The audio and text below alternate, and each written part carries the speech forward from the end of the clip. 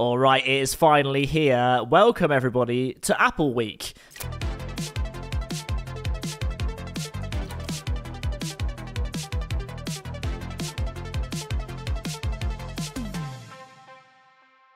The day has come, and it's been a long time coming, and there's a lot of hype, I think deservedly, hopefully. How are you feeling about it, Robin? As someone that has been Apple through and through since my teenage years, System 7. macOS System 7. Wow, what a thing that was. That was the first PC I ever owned, was a macOS System 7 computer, and wow, haven't we come a long way since then? But yes, it does seem like Apple that was once the kind of the cool purview of creatives and those who would just like to express themselves different, not differently, but different. Thanks, Tim. Then that was the thing. But now it feels like it's no longer cool. It's more established. It's a bigger thing, and it's a bit of a bully. And Apple's kind of place is like that. The connoisseur's technology brand of choice. It's kind of not there anymore. So it's a really interesting time. Are they going to release something groundbreaking, earth-shattering, or is it just so easy to rip the rumors and get the leaks together that pretty much everything that we would want to know from this drop is pretty much already known? I kind of hate the rumors and leaks thing. It's, I know, it kind of ruins the surprise. Yeah. Is it worth running through some of the rumors that we know a little bit, just to kind of catch up on what we're expecting? Everyone's been calling these Apple glasses, and these are not going to be glasses. There is a huge body of evidence that suggests that Apple has been working on a pair of spectacles, like proper spectacles, lightweight things that anybody would be comfortable wearing. Because the thing about VR heads is like, you look pretty goofy wearing them. You are wrapped up in a world in which you can't see everyone, and you can walk into furniture and stuff. Mixed reality solves that. Pass-through solves that. But fundamentally, they're not a device that you're going to just walk down the street to the shops in and get context-sensitive information about the world around you. So the glasses are rumored to be somewhere on the roadmap, but these are going to be much more like the MetaQuest headset. So a consumer-grade mixed reality headset that's super comfortable to wear, that has high-resolution screens inside, but is pretty much like a legacy VR experience with this pass-through component, and then hopefully using ARKit to develop kind of AR experiences through that. But I think what's most important about this is that it's not going to be like the iPhone where people will be queuing around the block to buy it. This is going to be the precursor to what will then be what Apple, I assume, hope, their next big compute platform, their next big kind of great idea around personal computing or personal technology devices. I think so, and I think the danger here is that because it is Apple, people are expecting it to be those glasses. That's what's in everyone's head. Everyone's kind of like seen that future and can imagine that, where you're walking down the street and suddenly stuff pops out from the corner of the street, or you're at a festival and the musician is like taller than the entire festival, and all that kind of mixed reality stuff. And to me, like, mixed reality makes the most sense and is probably the coolest out and about when you're exploring stuff in the real world, a la Pokemon Go, which still was way ahead of its time. That still is great. So that is the danger, I think, is that people are going to be expecting that, and then they're going to get delivered this thing that's a bit like a MetaQuest Pro, but probably loads better. Mixed reality I don't know how much sense it makes at home, really. But yeah, that's what I worry about, is that it's kind of set up to be so big that people are going to judge it ahead of its time, maybe. Well, I did some digging around on this, and there are certain key things that seem to jump out. Now, obviously, this device represents an enormous set of just physical challenges. Like, how do you take what is essentially an iPhone, strap it to your face, and make that a workable experience? So they've obviously got high-resolution displays. They're going to have prescription lenses in there, we think. They're going to try and make the experience of being in the glasses as immersive as possible. But the front of the glass is going to be curved. That's a huge challenge, finding a piece of glass thin enough but also strong enough to keep the device lightweight and comfortable. And I suspect you can probably look at the Pro headphones for design cues, and I think that's what a lot of the leaks were kind of paying tribute to as well. It's going to have its own operating system, XROS. But the thing is, they have a very well-developed app ecosystem, and if you are a developer that creates OS apps, then it should be relatively straightforward for you to then port those experiences, or at least start developing on that ecosystem. And that is why, of course, we have WWDC, 5 days of experiences and designing the future and whatever that ends up being. I'm always a little kind of skeptical about these things, but then I am not a developer, so what do I know? Yeah, that's the side of it that I am less familiar with. But I am excited. I'd be lying if I said I wasn't. Obviously, everyone's quite excited because they are going to, whatever they do, it's going to be not rubbish. You'd hope. So I just think they're not stupid. So we'll see. Well, the announcement says Code New Worlds, and it's a version of the Apple logo that is in AR, right? Has this sort of chromatic aberration and stuff going on. So it's obviously talking about vision and the way that light passes through lenses. That's kind of the idea here. So mark your calendars for an exhilarating week of technology and community. Be among the first to learn the latest about Apple platforms, technologies, and tools. Yeah, that's not how the world works anymore. Like, everything's been leaked. We are expecting to see other products this week, but I mean, when Apple releases a new piece of hardware, a new platform, the world sits up and takes notice, because they don't generally release something like that until they're absolutely convinced that an enormous number of people will be ready to pick it up and use it. But again, like I said, I don't think anyone's going to be queuing around the block to spend the rumored $3,000 on this headset. Now, bear in mind that the Quest Pro, when it came out, was seen to be mightily expensive at a cost of $1,500, and we know for a fact that Meta has been losing money on every Quest headset that it's been selling, despite the fact that they're quite reasonably priced for a device which is, let's be honest, really fun to use. So, yeah, how do you price something like this? Well, this is the weird thing, isn't it? That we'll move on from Apple in a second, because we're going to have a lot of Apple across the channel this weekend. As soon as stuff drops, Base will be the place to go to keep up to date with it all. But I can't quite work out their strategy here, in that it's a high-priced rumoured headset that isn't going to be, I mean, it's going to be consumer grade, but it's not going to be for the everyday person. People can't afford that, and it's not the out and about and the street stuff. So it's setting the trend. It's for developers first, but demonstrating what they can do as a way of what is about to happen. It seems like it seems like it's not the right time to release something like this, would be my guess. But maybe I'm obviously wrong, because they've made a decision, so I can't quite work it out. Well, you also have to think about the external factors playing into all of this, because let's take a step back for a second. Every single technology company, pretty much, I can't think of any that haven't, has been laying off staff in like massive numbers, like serious numbers. It obviously started with Twitter, Facebook, Meta laid off an absolute ton of them. Do you know the one company that didn't? Apple. So why not? Are they in a position that they have so much cash on hand that they can afford not to? Or is there so much important work to be done that they simply couldn't afford to? I don't know here. So that's one thing. It's a really notable exception to the rule. Now, obviously, Apple is still exceedingly profitable. In the essay film I did this week about Tim Sweeney, I kind of, compared where Epic Games is at. And you think of Epic Games as a very big company, but they make, somewhere in the region of $6.5 billion a year, most of which comes from Fortnite. One game, whereas Apple is, way up in the 300s or so. They make an absolute shit ton of money, tons and tons and tons of money. So obviously they're doing very nicely there, but they haven't been laying people off. There's also the rise of AI.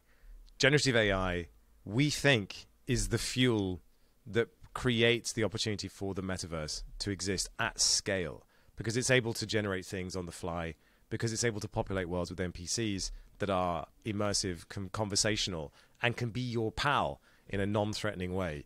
All of these things mean that even if Apple wasn't ready to, the threat posed by Mark Zuckerberg's, serious investment in this space, when Apple has been working on it for so long, in many ways, it feels like the way that Google has been very, very reticent to kind of push too quickly into AI and has now been forced to.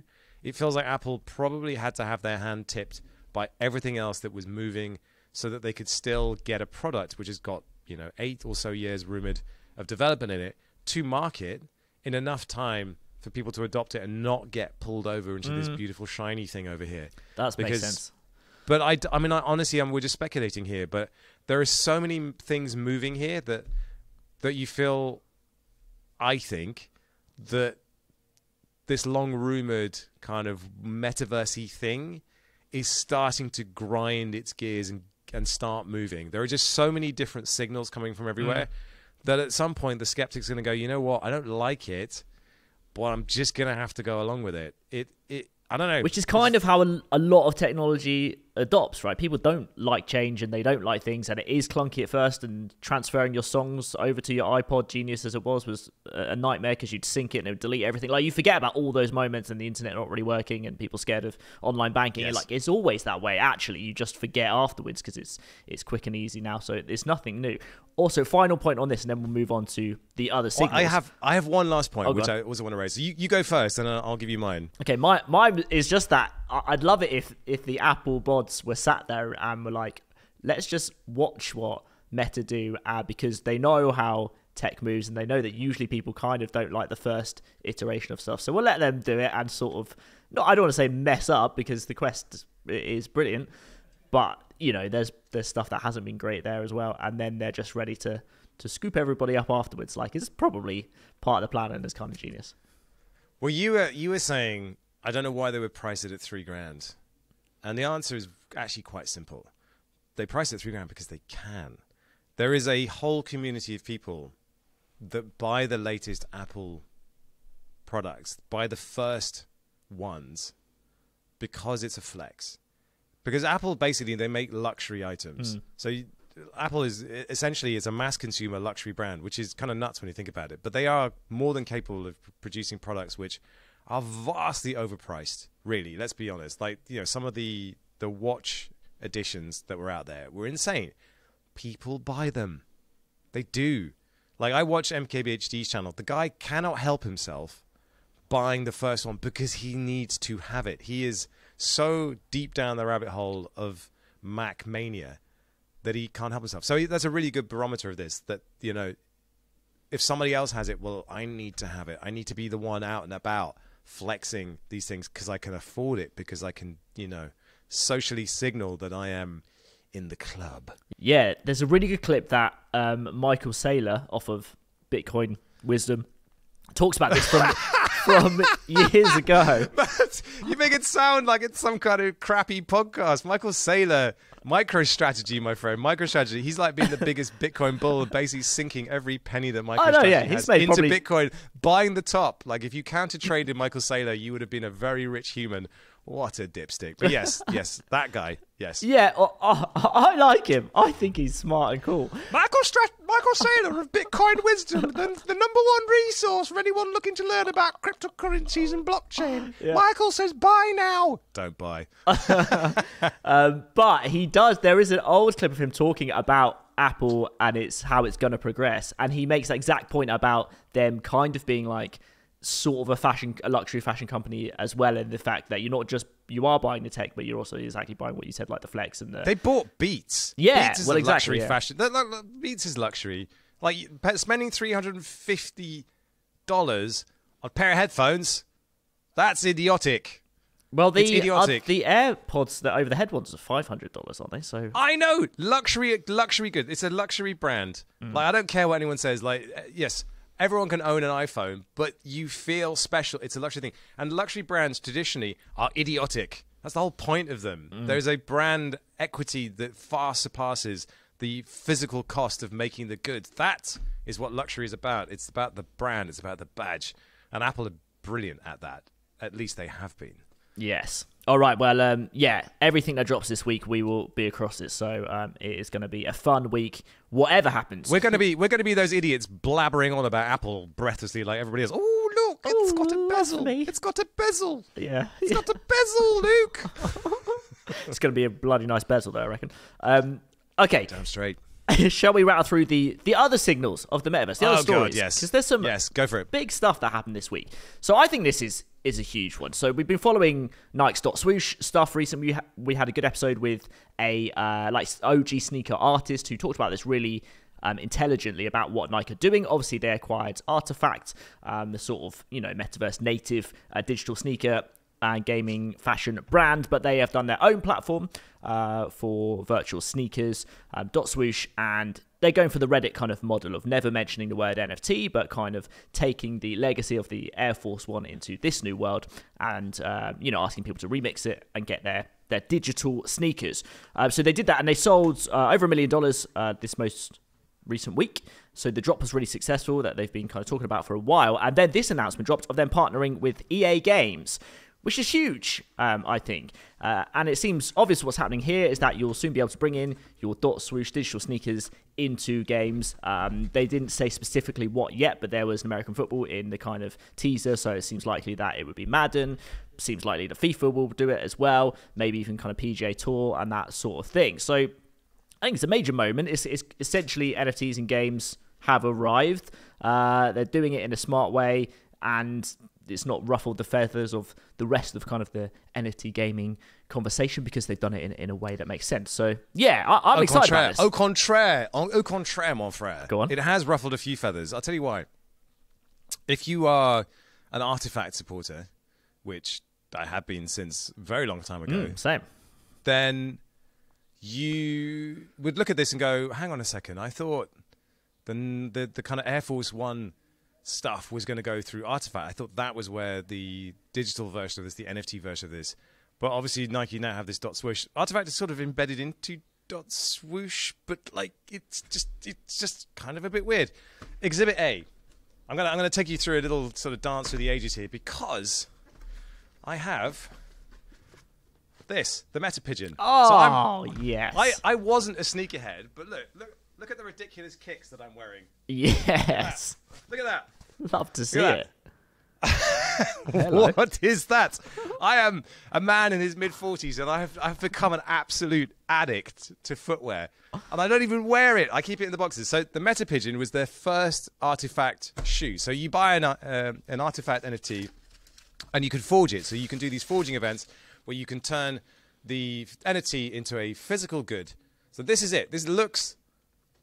Go on, focus. There we go. This looks like a Nike shoe. It is not. It is just a generic shoe with a wrap on it. And this was a collab with Jeff Staple, the legendary sneaker designer. And that was all beautiful. Then they released the clones. And the clones all had these different DNAs. So you had humans, you had robots, you had aliens, you had angels, you had reptiles. Yes. So then they released these Air Force Ones. And before they did that, they did these special artist drops. So this is Corey Van Lieu, I believe, who did the wrap on this. So this is the very first Artifact Air Force One drop. And then they have all the different Clone X ones that are coming out as well. I got every single one of them because I'm an idiot. Because I love them. I love them. They are amazing. And now I'm like... I'm a fanboy. I'm now like... I don't even know why. There's something about it. There's something about the... Just being... Grabbing the first earliest iterations of NFT-backed shoes just felt like something I wanted to do. I don't even know why. Because I don't wear them. I don't even like how they feel on my feet. It is the most like it's the biggest kind of signal, or the one that makes the most sense instantly, I think, because you've got the stuff you can wear in these virtual worlds that are coming in, and also you forge them into the physical world. Like they have nailed that. So it made sense. I want to be a part of that because that does feel like the most clean way of transitioning into this new world, right? And the funny thing is, what has been sort of forgotten about with Artifact is just how embedded they were in the gaming community. Like, you know, Chris Lee started out making skins. He was a skins designer, and Benoit was deeply embedded in luxury fashion, but then also in the gaming community as well. Like you talk to those guys, and like they're in it deep. So it was obviously made the most sense for them to be acquired by Nike. They now have a ton of money to develop and do the things that they're trying to do, and they're like Artifact in the process of just scaling up and trying to become the kind of monster Web3 fashion crossover brand that they need to be. But it does feel like it's sort of happening kind of at the same time. You're not quite sure where you sit. And alongside this, you've got Adidas that kind of did this weird pivot from their metaverse strategy. I've also got an Adidas tracksuit that came from the first drop that they did. Ridiculous thing. You'll see me wearing it in the latest essay video we did, by the way. What a bell end. So yeah, yes, like you, I think this is very much stealth red pilling people into NFTs. I don't know. I mean, I do know how I feel about that, which is like, if you're going to do NFTs, own it. Don't like do it by subterfuge, because at some point people go, you did what? You assholes. Or maybe they'll just love the product. I don't know. But, you know, fair enough. They're doing it. And like, while everyone's going, yeah, crypto's dead, yeah? It's like, no. Yeah, well, No, fool. It's funny, isn't it, when everybody's looking the other way. These stories in the bull market would be huge news everywhere, all over the place. There's the same, there's a good amount of stuff that is happening here. It's certainly nothing that's going away, and that's when it's time to pay attention. So yeah, I think it's big news, and there's nothing to say that artifacts might not end up in some of these worlds as well, or the collabs kind of start featuring. And I feel like it's not riled me as someone who loves artifact as well. I feel like it's part of the plan, but yeah, it probably is. It probably is. I mean, it's definitely the hallmark of a lazy critic to dance on people's graves when the going is rough. So anyone that's kind of writing, "Oh, the metaverse is dead. Long live the metaverse," articles now. It's hilarious, isn't it? There's an amazing article that went round that I think Herman Narula posted about. It was 20 years ago, and it was about how the internet is dead, and it was just basically a carbon copy of the metaverse stuff. There's even an amazing website, the Bitcoin Obituary, which just documents every time the mainstream press has said that Bitcoin's dead over the years, and it's hilarious. It's it's like they've never heard of the Lindy effect. Yeah, well, let's not get into that. Yeah. There was, while we're on this, Epic Games, it has revealed that 20 more Web3 games are coming to its store. Boo! Here's Web3 games. Get out! Get out! It's inevitable now, right? Surely. Yeah, Epic are just allowing these kind of games to happen. They're not developing any Web3 games that we know about, but one that is doing really well is called Blanco's Block Party. I've not played it myself, but it's like a party-style racing shooting game where you can customize loads of stuff, but they're not going after the play to earn stuff necessarily. You have a character. If you want to level it up, you can buy stuff. There's different currencies that are still locked in game. Some you can buy with dollars, some you earn just as you go as well. So it's like it's asking less of people, it's asking less money from people, but it's there if you want to do stuff. So it's happening slowly. There's an amazing thread that someone posted on Twitter. I think his name is John Woo. I'll link it. Yeah. Where he talks about the whole idea of play to earn, which has been debated for ages, but he made a good point with the new Zelda game that came out that he is not only happy to pay for that, but if he could pay for more experience of like the amazing level of the artistry in this game and the experience and everything with Zelda, he would pay more for it. And he wants the developers to get that money because they should, because it's an amazing. And I think that is very true for games that are very story driven and are artistically amazing, and where you are really on a generally solo mission to unlock and play through and everything. It doesn't really make massive sense to have the earn element in there because it changes the dynamics and you're doing it for fun and you're doing it for the experience. But I think what we saw previously was the free-to-play model, the whole Fortnite thing, where it's a very different style of game, where it makes sense that you're going back to generally a similar type of gameplay, and you're leveling up and you're unlocking stuff and you're buying skins and that kind of thing. And that seems where all of this fits. Likewise with the Nike Dotswoosh sneakers with like FIFA Ultimate Team, it would make sense that you can kind of upgrade stuff with different things like that. So I think it depends what you're talking about, and I think it's true of story-driven artistic games that this won't factor in it, but with other games I think it's only coming. Yeah, it is interesting. I have been playing Fortnite every day for the last 2 months, thoroughly enjoying it, so down the rabbit hole with that thing, because it's got this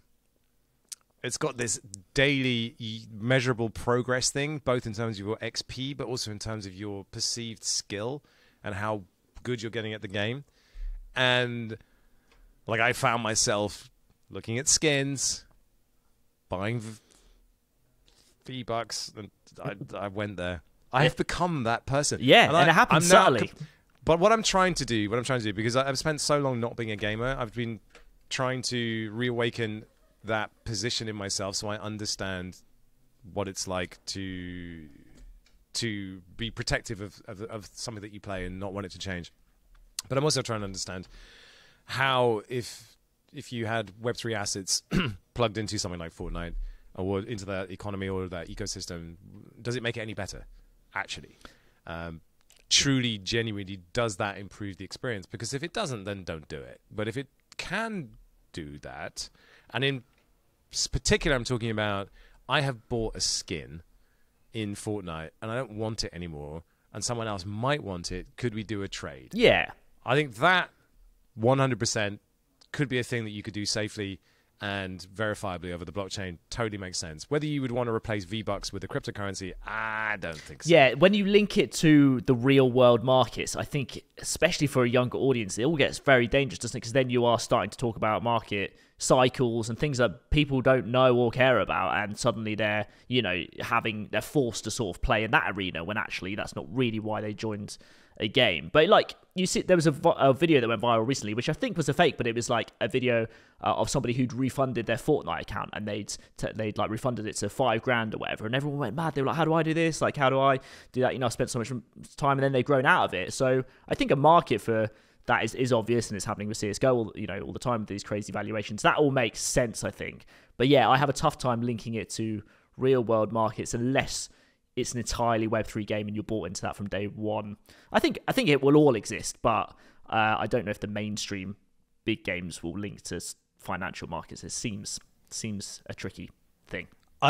If you look at what's happening with I spend so much time investigating Epic and what's being built there. If you look at Fab, they're kind of all you can eat marketplace that connects developers making 3D assets with people who have other things. The whole thing is designed to be a sort of an Amazon or an eBay for 3D assets. I don't think it would be too difficult to see that might become then a portal for safe trading of assets from Fortnite itself. But it will require probably quite a lot of architectural rewriting in order to make that possible. It's not something you just switch on. While you were talking about kids, I talk to my daughter every day about Roblox and about how she's trading items from Royal High, and there's a little trading mechanism built into Royal High. But she got scammed, and she said, "No, I must never ever accept an offer in Robux." I was like, "Very wise of you. You got scammed. You lost some items. You have learned a valuable life lesson there."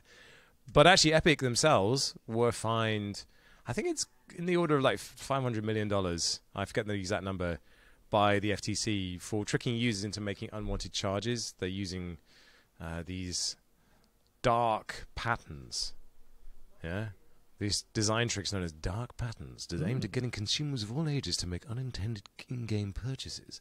So yeah, there's this whole addiction mechanic around exactly what I've been talking about, which is I'm in there, I see a thing, I'm like, ooh, that'd be nice to play this game in. And the funny thing about Fortnite skins is you can only ever see them from the back when you're the player. Yeah, that is thing. Funny, isn't it? Yeah.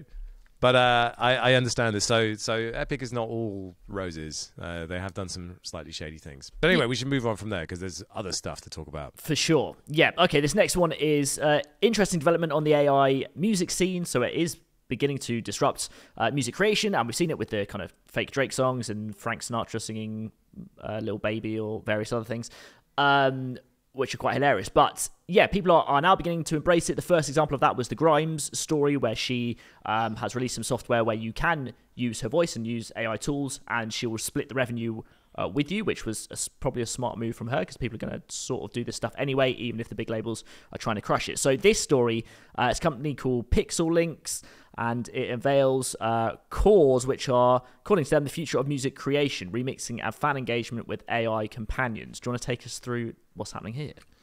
Well, so this is coming from Deadmau5 and Richie Hawtin.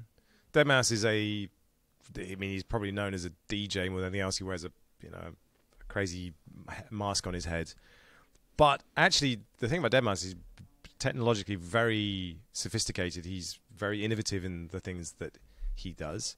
And this is an attempt to kind of use Web3 NFTs to create these AI companions that will allow you to remix officially licensed music from all over the place, from the Deadmau5 label, and just make your own music. So if you've seen people creating text to video, using Midjourney to create interesting photos and images and this kind of thing, this is probably the next version of that, but using music. So empowering anybody to dig into a pool of licensed IP and get a result that is really, really, really good. Now, like with any tool, the quality of the prompt or the quality of the way you compile all this will be, on you. But generally what tends to happen with music stems in particular is that the starting point is actually pretty good. And then like what you end up doing with that can be interesting on top of it. I mean, the first sort of weird instance of this I came across was an app by BT, Brian Transo, the trance DJ, where you could kind of remix a track on the fly within an app And Brian Eno has definitely released apps where you could do that. But this is the first time I've seen it where it's AI plus NFTs plus the ability, I guess, if you create a really interesting track, to mint it as an NFT. But like with all these things, it's fundamentally reducing the barrier to creative expression and also empowering artists to own the output of their creative expression.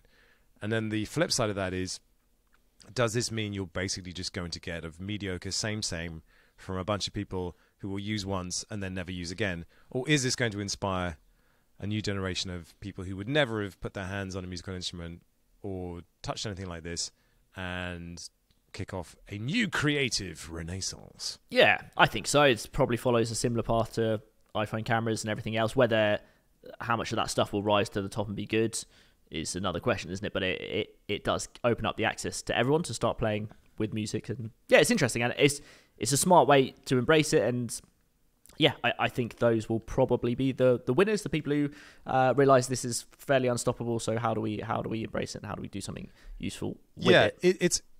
It's interesting because the thing that Epic did back in 2012 was they got investment from Tencent. Tencent are huge in games as a service. So this is the idea of instead of just releasing a game in as a boxed title and then you play it and then it's done, you release a game free and then people buy things through their experiences of that game, and the game can keep evolving. And Fortnite's like 6 years old now. This is a similar kind of thing with this music thing, which is you buy this chorus and it becomes an access point to a bunch of drops and experiences that refresh on a regular basis.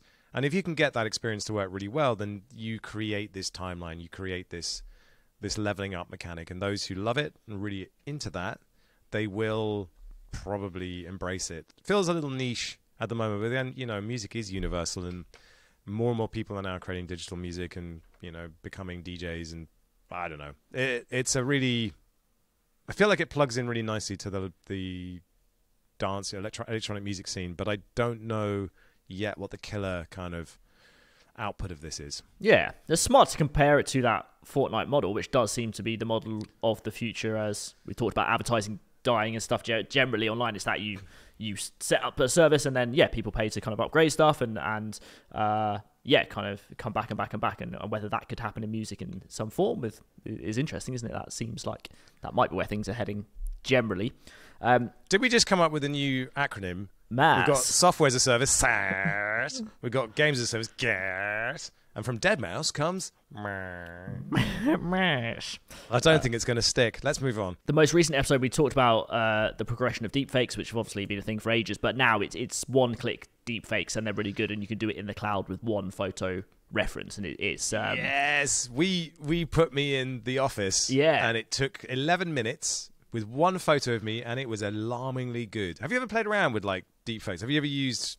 Yeah, we talked about Deepface Live as well. So there's now, because that was still like a GitHub program, I think, that you had to download and run on your computer. And you need some knowledge. It's pretty simple to do, but you need some. There's websites now that are just doing everything in the clouds. So you can, one image and create amazing deepfakes. We did it for the episode. But also you can go live, like that program, Deepface Live, means on a live stream. You can change your face to Tom Cruise or whoever else. You can do that now in the cloud through a website as well. So it's like...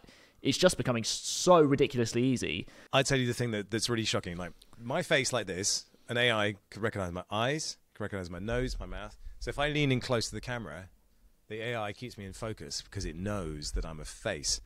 The problem with deepfakes is if you go sideways, it just loses it completely. It cannot figure out the profile of the human face in profile. What was really shocking about this one was that it could. Like, we did it, obviously, with Elon Musk, because who else are you going to test with? And Elon turns his head to the left. It still looks like Elon. I had not seen that before, because that's always the kind of the clue when you see deepfake stuff, that they never, ever let the face turn to the side. But like the really good deep Tom Cruise account actually can do that now. So obviously, it's not ever a question of it can't do it. It's just when will it be able to do it? It's always that it can't do it yet. Yes, it will soon. It will soon. Yeah. All right. Well, final thing that we wanted to just quickly cover was the MetaQuest gaming showcase that happened last week. So We're still kind of waiting for those huge titles that bring everybody to the platform, the kind of Netflix moment where you get Netflix because you want to watch something on it and you buy a Quest 2 or 3 because you want to play one of these. But they announced Assassin's Creed, which is one of the most successful games franchise of all time. Assassin's Creed Nexus VR is coming, which was a pretty big moment. It sold over 155 million games, that series. Also, Stranger Things, a VR experience, which looks pretty cool on the trailer. They've gone for the kind of like graphic novel style, which kind of works quite well in VR because you're not relying on super high fidelity, crazy AAA graphics. You can focus on the gameplay with a style that works really well. They also announced Power Wash Simulator, which is the reason that people hate VR. Is like, well, or maybe you love it if there's loads of stupid stuff on there that is fun. But when you're doing a gaming showcase and you announce alongside Assassin's Creed's Power Wash Simulator, I kind of think it gives fuel to the people who hate VR that maybe this isn't the future. But I don't know. And yet, rewinding really to like. Who's making the weird stuff? Like Richie's Plank experience or... Yeah, true. This is true. Those kind of things. Like, that's... I mean, like Half-Life in VR, genuinely, absolutely terrifying. I can't do it. I'm so freaked out constantly by being in that. I mean, like Boneworks as well. I just get so freaked out being in there. But, like, you give me a power wash, I'm all over it. Like, I'm still... Pistol Whip for me is like my favorite game. We should definitely talk about this Quest launch because, I mean, I guess what you're asking is, if I own a Quest 2, is this a reason for me to switch to a Quest 3? Yeah, I don't know. So obviously they've got the controllers that are very similar to the controllers on the Quest Pro, and those are really nice controllers, by the way. They are haptic great. Feedback now, right, as well. And a haptic feedback, yes. And then in as is per the usual with the Meta Quest, the trailer itself is very peppy, and you've got lovely, delightful people in lovely, delightful settings getting really excited about putting a headset on, and then they put the headset on and they talk about this full color pass through, and then they give you this sort of first person view of what the full color pass through looks like. It doesn't look anything like that. I can guarantee you. I've got a Quest Pro. It doesn't look like that. You're not just going to be able to see the world in glorious as if it's real. Doesn't look like that. It just does not. You get this kind of weird, grainy, like slightly blown out version of color. I mean, granted, it's better than the black and white one, but it isn't anywhere near like, oh, look, it's just like real life, but I'm seeing through the goggles. No. Definitely not. So that's a bit of a bait and switch. And then there's like, I guess, this whole mixed reality thing. So you're going to be able to like play a game on your table at home. There is a way to play a game on your table at home. Just go and buy Guess Who or Monopoly. You don't have to get a $400 headset to do it. And you can do it with people you can actually see at the same time. I don't know. It's a tough one. Yeah. Like you said, they need a killer game. They need Flappy Birds for your Quest. I don't know. Yeah, I do. Mixed reality clearly is going to be a trend that's coming, and it is going to be great in lots of ways. The at-home mixed reality experience seems novelty at the moment. I can't quite buy into it, but hopefully I'll have my mind change. I know, like we have like these. Sometimes we have these VR sessions where like my son's playing Among Us, and my daughter's playing Beat Saber. It's depressing because it's so antisocial. Everyone's just in their little world, doing their own little thing, and just like, well, this is nice. This is why we had a family, so we could just do this together.